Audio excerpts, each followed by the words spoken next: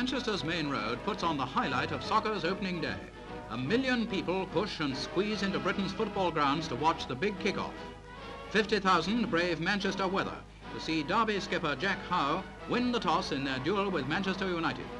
The cup holders in dark shirts field last season's all-conquering 11, the same team that trounced Derby County in the cup semi-final.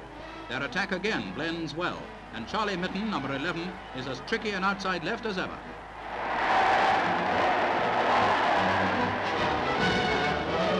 Derby's speedy winger, Reg Harrison, number 7, tries hard to get his forwards going, but the Manchester defence has taken on a stone wall look.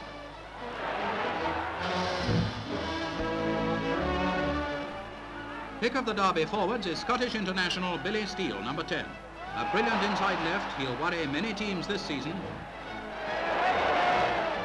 With no score, Derby kick off for the second half, determined to avenge last year's defeat.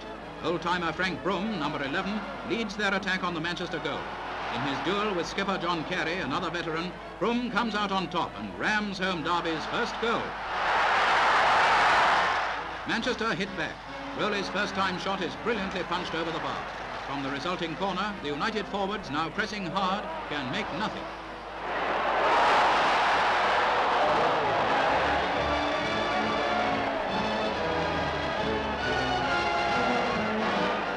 From a goal-mouth scramble, the Derby attack breaks away again.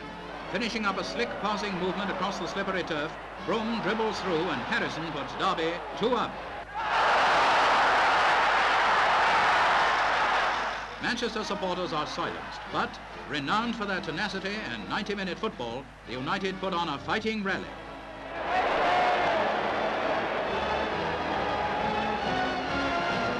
From a Delaney centre, Stan Pearson heads home their consolation goal.